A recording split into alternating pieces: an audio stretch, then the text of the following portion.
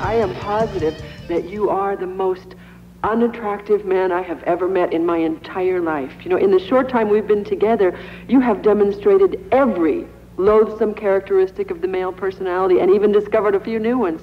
You are physically repulsive, intellectually retarded, you're morally reprehensible, vulgar, insensitive, selfish, stupid. You have no taste, a lousy sense of humor, and you smell. You know, you're not even interesting enough to make me sick.